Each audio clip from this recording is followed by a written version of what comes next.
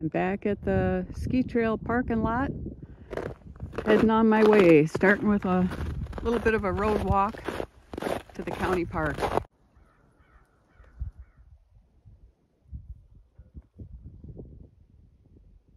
Someone's been through here on a fat tire bike, and someone's also been through here on a snowmobile.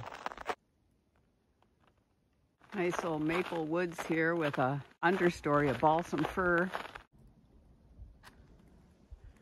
Here I am at the Arboretum.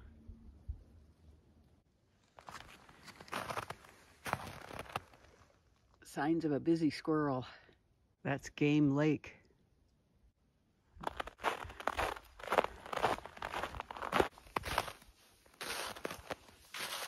Now the trail crosses Pence Lake Road.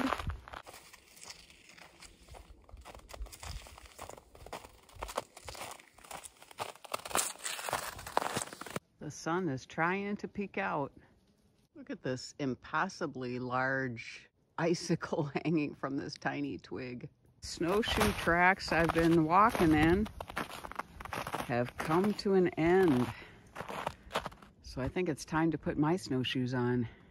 Okay, we're off. I got these snowshoes from my aunt, and they are great. I love them. Thanks, Aunt Dolores.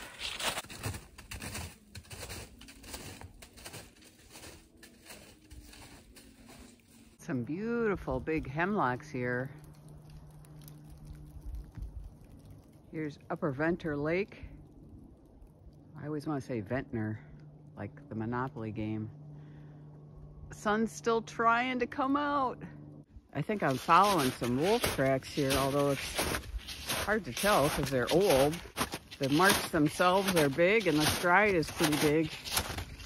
I keep thinking about Emily Ford, who a couple of years ago thru-hiked the entire Ice Age trail in the winter. You know, backpacking and winter camping and all that.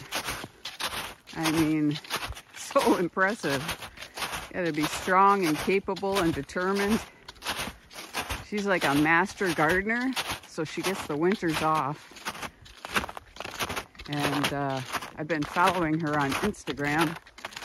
This winter, she's working as a dog handler for a musher who's trying to qualify for the Iditarod. So who knows where we'll hear from Emily Ford next. But if you haven't seen the movie that was made about her Ice Age trail trek, I highly recommend it. It's called Breaking Trail. Check out this beauty. White pine. Man. Not sure what's going on here. There's a couple of what I think are bobcat tracks.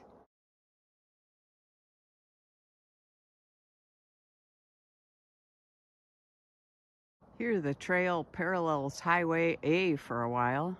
I just crossed County Highway A, and this marks the beginning of the Lumbercamp segment. I've been walking on this snowmobile trail since crossing A. I got so captivated with the sky that I missed the turnoff. Back on the snowmobile trail again. I've come to one of these, a cylindrical lockbox for showing documents that you've got permission to cut logs in here or something like that. Yeah, that perfect grouse track. That sky. Well, I don't know. This doesn't make much sense to me. Here's a sled. It goes down the edge there. And then the sled trail stops. And there's just footprints right where you'd think the sled would come in super handy. There's a lot more footprints from people here. My sister Jill, whose trail name is Just Chill, suggested that I put mileages in my videos, so I'm going to start doing that with this episode today. Peters Marsh State Wildlife Area. The local wildlife guy, Eric Borchert, told me that it was a bear that damaged this sign.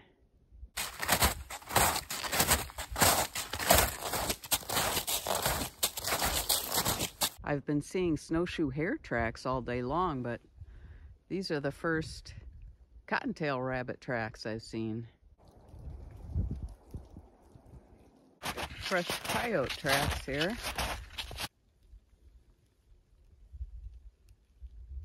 This is the end of my hiking for today.